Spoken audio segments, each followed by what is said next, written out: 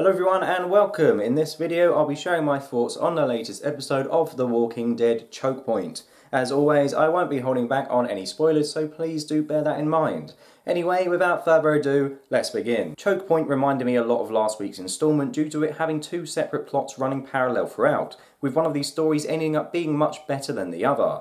I enjoyed the time spent with Daryl and Connie a lot more than everything involving the Kingdom, and overall I feel that this is a weaker instalment all round than the previous outing. However, it was still enjoyable despite it including some very questionable and corny moments. I'll start with what I consider to be the weakest aspect of this episode, that being the narrative of the Kingdom. Jerry and this woman who's been on the show for quite a long time but whose name I still don't know, visit Ezekiel to tell him that they were threatened by a group who want them to pay a toll for the road that leads into the Kingdom, spelling trouble for everyone who wants to travel to the upcoming fair. Jerry hands Ezekiel a note from a group known as the Highwaymen which demands goods in exchange for passage. The Highwaymen. Why do the groups on this show always have awful names? Anyway, this is all sounding very much like how the Saviours operate, and there's a suggestion thrown around that this group could be led by ex-Saviour Jed, at which point Carol interrupts and says, "Oh no, it isn't Jed. Definitely not Jed, because I burnt him." There were a few funny moments involving the characters at the Kingdom this week, and the way Carol shrugged off this suggestion whilst knowing full well that she killed Jed's entire group was one of them. I think it is a bit weird that no one questioned her as to why she didn't think it was Jed, but maybe this is a secret of Carol's that will come out at a later date. Ezekiel rounds up his soldiers and heads off to kill the Highwaymen before Carol suggests that maybe they should talk to them instead, to which the King reluctantly agrees. The meeting then plays out between the two groups and it was very hit and miss. To set the scene, we have this awful corny music playing in the background while some guy is walking amongst mannequins and shadows talking about being the Highwaymen. I'm sure this is supposed to be a tense moment, but I just couldn't take it seriously at all. Now this might not be this guy's fault, maybe it's just me, but his voice made me laugh because it sounded like me doing a very bad impression of an American cowboy. "Hey, I'm a big scary man. I'm the Highwayman. Give me your stuff now." I don't know, perhaps this isn't a fair criticism at all, but this guy was there trying to be all stoic and manly, "'cause I'm a big man and I'm very manly," and I just thought it was a bit dumb. I didn't find it intimidating at all, instead I just found him a bit of a joke. Although I don't think I was supposed to laugh at this guy when he was first introduced, the rest of the scene that follows was clearly played out for comedy value, again with mixed results. After managing to get an upper hand in the situation, Carol and Ezekiel decide to strike a bargain, asking the Highwaymen to work for them in exchange for allowing them to attend the fair in order to trade their goods. It's at this point that Jerry starts to whisper to Ezekiel, and I thought that Jerry was telling Ezekiel that he didn't agree with their proposal. However, it turns out that Jerry was just asking the King to get his sword back. This was pretty funny, and to be honest, I should have really expected Jerry to do something like this in a serious situation, given his history of bad timing and bad jokes. I might have been more critical of this if it was someone else who did it, but Jerry gets a free pass for me because he's a silly character and I like him. I mean, how can you not? He's just a lovable dude who I'd quite like to go have a beer with, so please The Walking Dead, don't kill Jerry. Anyway, at first the Highwaymen aren't keen on Ezekiel's offer, at which point Carol tries to emulate Jerry by also trying to make the audience laugh when she says to them, "When's the last time you've seen a movie?" With it turning out that this is what finally convinces the Highwaymen to work for Ezekiel. Oh god, I've got to stop doing that. Yep, they decide not to kill anyone because Carol offers them the chance to watch a movie. Oh dear. As you can guess, I didn't laugh. I mean, if you found it funny, then I'm glad you did, but for me, this was almost bordering on being as bad as that Martha scene in Batman vs Superman. It was just so cringeworthy. I know I just mentioned BVS, a DC film, but this moment also reminded me of something you'd see in a Marvel film. You know, like when Star-Lord starts doing the dance-off at the end of the first Guardians film. And before everyone accuses me of being a miserable bastard, I laughed at the end of Guardians. It fits the tone of the film, but Carol asking them to watch a movie didn't. The joke from Jerry was fine, but this was just overkill and made a bit of a mockery of the whole situation. On the other hand, I get that some people out there will make the argument that for a person living in an apocalypse who hadn't seen a film for 7 to 8 years or however long it's been, maybe this would be the thing that would convince them to go out and help someone. I mean, I know that I said just last week that I understood why Ezekiel and co put themselves in danger for a projectolite in the first place, but this just felt different. I couldn't take any of it seriously, and perhaps I wasn't supposed to, but for me the Highwayman group as a concept just didn't work. I would say that the worst moment, which just about topped it all off for me, was when they appeared in just a nick of time to save Tara. If arriving at the last second to save the day isn't cliche enough, the scene also included cheesy music that seemed ripped out of an old western playing in the background, and an atrocious line of dialogue uttered by the lead cowboy. "We're the highwaymen, here to escort you to the fair. At your service." Oh Jesus, just shoot me, this is really bad. I know it might seem like I'm unfairly ripping on this guy, but the thing is, to me, he just doesn't come off as cool or charismatic. He's just a bit ridiculous. Maybe it's not his fault, maybe it's the bad dialogue that he had to work with, but I think his group were almost as bad as the Wolves or the Junkyard group when they were first introduced. The one thing that I did find interesting about this group, however, is that it's inferred that they may be working with the Whisperers. I'm sure that everyone picked up on the symbol on the back of the letter handed to Ezekiel being the same one that is used by the Whisperers, so perhaps their presence at the Kingdom will allow Alpha's group to plot an attack from within. Moving away from Ezekiel now to Daryl, Connie, Lydia and Henry, who are the other major focus of this week's episode. Things pick up immediately from where they left off, with them still on the run from the Whisperers after Daryl led a pack of walkers into their camp.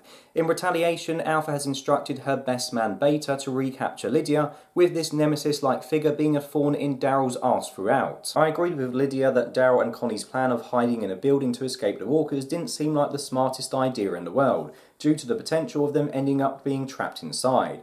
And Daryl's argument that walkers can't climb stairs didn't really wash with me, because I'm sure I've seen them climb stairs before. I know he used a barricade to stop them, but surely enough walkers could eventually break down most barricades. I don't know, maybe I'm just being picky, but it seemed like Daryl and co were just lucky that things worked out for them. After encountering said barricade, Beta's walkers are stopped in their trap, at which point he takes a couple of Whisperers upstairs towards where Daryl is hiding. Daryl versus Beta and the Whisperers was probably my favourite part of the entire episode. I just absolutely love the setting, especially with all the white sheets hanging up everywhere, as it seemed like a scene that wouldn't feel out of place in an 80s horror movie. There's this one particular camera shot that I love, which begins by focusing on the Whisperer who's sneaking around knife in tow, with a sheet of cloth separating him from Daryl. The camera then moves to Daryl behind the other side of the sheet, axe in hand, waiting to swing and kill him. Daryl swings the axe into his shadow and blood splatters across the linen as the Whisperer falls to his death. Ultimately, you could say that this was just another scene of Daryl killing someone, which isn't anything new, but I loved how the tension was ramped up before Daryl delivered that final killing blow. I've said it before in my videos and I'll say it again, I'm not a production buff or anything like that. I'm not even going to pretend that I know anything about cinematography, but even I can appreciate how well shot this scene was. After dispatching the Whisperer minions, Daryl patiently waited by the door of his crossbow to take down Beta as he walked through. However, Daryl didn't account for Beta walking in using another door as a shield, making his arrows useless and forcing the two of them into a one-on-one fight. Daryl's fight against the colossal Beta was brilliant to watch. Beta is a bloody machine, punching through walls and repeatedly putting Daryl on the floor.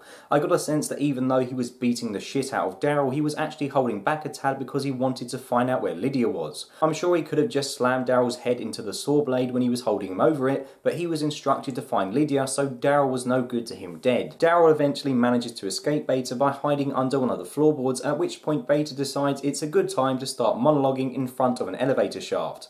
Yeah, maybe Beta isn't the brightest guy in the world. Daryl sees his moment and pushes him down the hole and walks away, figuring it's job done.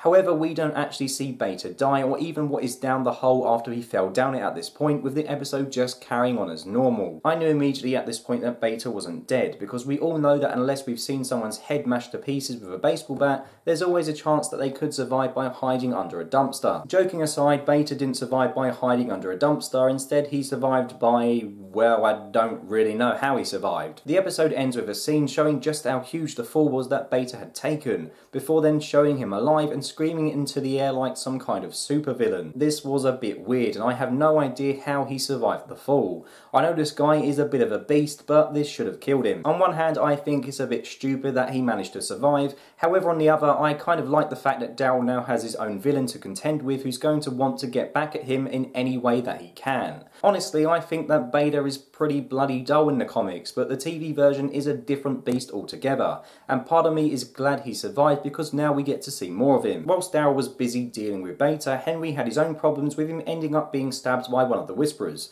It was difficult to see where the Whisperer actually got him, and initially I thought he'd been stabbed in the stomach and was going to die, which would have been a nice twist. I mean, can you imagine just how Daryl would have dealt with Lydia if Henry had died? I think she'd probably be safer with Alpha if that was the case. Speaking of Daryl dealing with Lydia, Daryl has a change of heart regarding her that comes at the end of the episode, and although it was pretty predictable, for me it worked. Lydia had proven herself by using the dog to kill the Whisperer that was attacking Henry, and earlier in the episode Daryl had seen the pair of them kiss, and by that I mean Lydia and Henry, not Lydia and the dog kissing. Anyway, the point I'm trying to make is that come the end of the episode, Daryl knew how much Lydia meant to Henry because he cock-blocked him previously, and he also knew how much Henry meant to Lydia because she was willing to indirectly kill her own people to protect him. So this is why he changed his mind, even knowing how much it would piss off Alpha. And like I said a moment ago, for me it worked. I believed in the reasons as to why Daryl came to this conclusion, so although it might have been a bit of a predictable outcome, I'm all for it. Before I wrap up, special mention goes to Connie, who made me laugh when Henry and Lydia decided to follow her over Daryl. Despite the fact that she doesn't talk, she's a very likeable character, and her and Daryl strangely complement one another, because due to her deafness he has to be more open with her, and ironically he actually seems to talk more in the presence of a deaf lady than when he's with people who can hear him. Connie is very expressive, which makes her very easy to understand. For example, I like how she underlined something she wrote to Daryl to show that she was angry with him. She's a cool character and I hope she sticks around for a while yet. However, with Daryl agreeing with Henry that there's a bigger world out there come the end of the episode, perhaps her Daryl, Henry and Lydia will disappear from Atlanta, with them appearing in their own spin-off show with Connie as the main character. We've already got Fear the Walking Dead, but welcome to the new spin-off show, Can't Hear the Walking Dead. I'm really sorry, that was terrible. Anyway, in conclusion, half of this episode is great and half of it isn't. I found the weaker half of this installment to be worse than the weaker half during the last episode, but thankfully Daryl's arc was enough for me to see this entry through to the end. So not the best episode of this season, but it still had enough good stuff for me to not end up hating it, and I'm still looking forward to seeing what comes next with Season 9's last couple of episodes. So there you have it, that's the end of the video. Please let me know your thoughts below. Did you like this episode? Did you hate it, or did you kind of agree with me that it was okay-ish and it had a few problems? Anyway, whatever your thoughts are, as always, please let me know in the comments below. And yeah, that's about it, really. Don't have anything else to say. So, thank you very much for watching, and until next time, take care and goodbye. Alright, that's enough waving. What are you doing?